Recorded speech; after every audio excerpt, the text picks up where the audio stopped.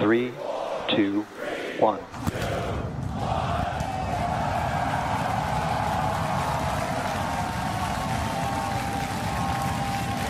We have liftoff.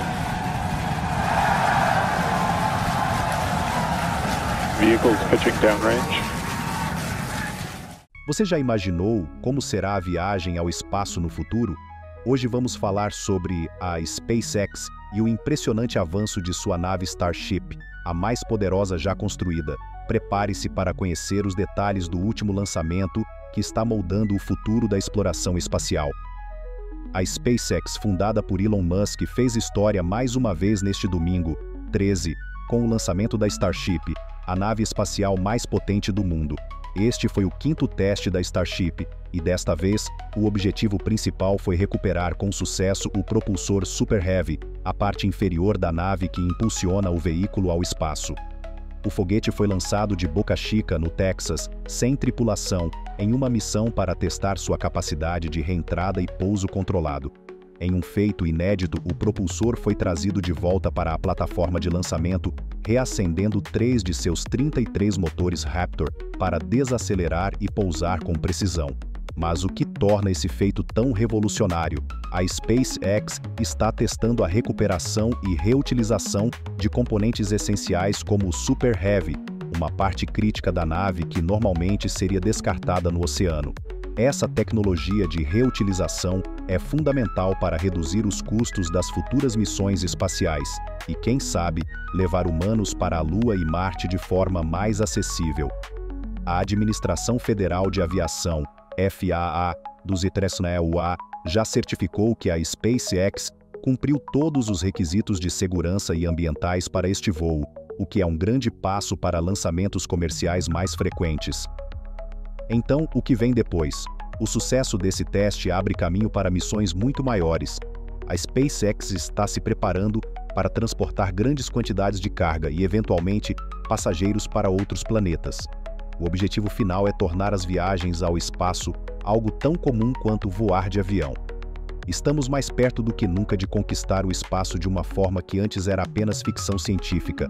Elon Musk e a SpaceX estão trabalhando incansavelmente para que isso aconteça, e cada pequeno avanço nos aproxima dessa realidade. O que você acha?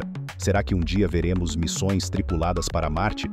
Se você também está empolgado com o futuro das viagens espaciais e quer acompanhar tudo sobre as últimas inovações tecnológicas, não se esqueça de se inscrever no nosso canal. Aqui, você vai estar sempre por dentro dos avanços da SpaceX e de muitas outras tecnologias que estão mudando o mundo. Deixe seu like e ative o sininho para não perder os próximos vídeos. 3, 2, 1.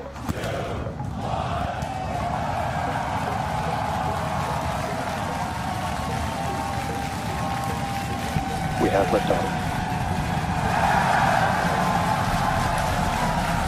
Vehicles pitching downrange.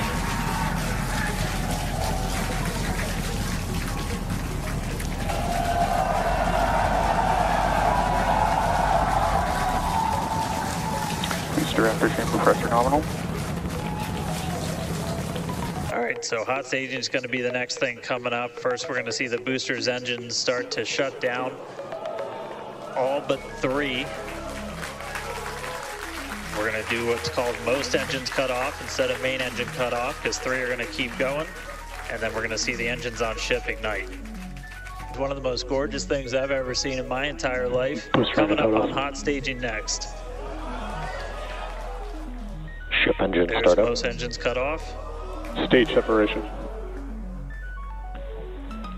Booster Stage separate. separation, Startup. hot stage separation confirmed. Ship under its own power. I'm seeing 6 out of 6 Raptors lit. Hopefully I got a booster on the way back to me. I'm going to send it to you guys in Hawthorne. The booster again. And we did hear that the tower is go for catch. So that was one of the big criteria we were looking for. It's launched from just, wow, 5 minutes ago. Yeah, and the booster. Starship on nominal Guys, trajectory. I can confirm the command was sent for the booster to come back. That is So I'm incredible looking news. up right now. It's pretty much right overhead of us, and we can see it starting to come down. 3 phases, we're gonna land 13 engines, burn off all of that velocity. Oh, we can see it coming down through the plume.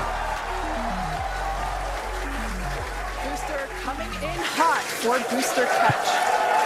We're gonna ignite 13 of those Raptor engines, and this view is incredible right now.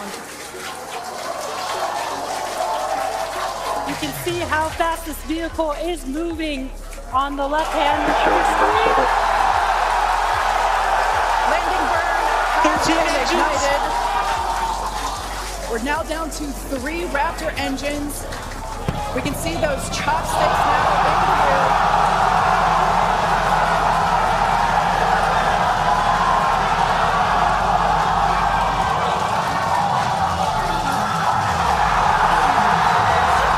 Booster landing burn shutdown.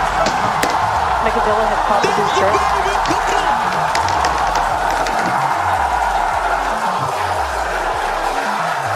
This is absolutely insane. On the first ever attempt, we have successfully caught the Super Heavy booster back at the launch tower. Folks, this is a day for the engineering history books. We just caught a booster. We're gonna start looking real soon at when we can catch a ship. The view on your left is a camera that's positioned near the nose of the ship, looking basically toward the flap. The view on the right is looking perpendicular to the flap. So we're looking basically bird's eye view onto the flap on the left-hand side, and then a worm's eye view from the side with that view on the right. We're making a controlled re-entry. This is one of the primary objectives for Starship today, is to demonstrate another controlled re-entry, even more controlled than what we saw on Flight 4. And so far, that is looking good. Starship now at T+1 hour and 9 seconds into its flight today, re-entering the Earth's atmosphere. Currently about 45 kilometers above the surface of the Earth, now 44.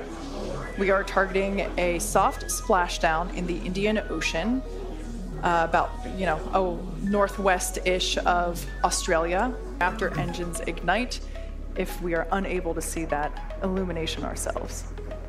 Landing bird startup. Get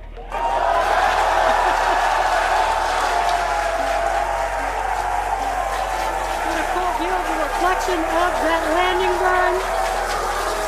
We can see the water just behind the ship.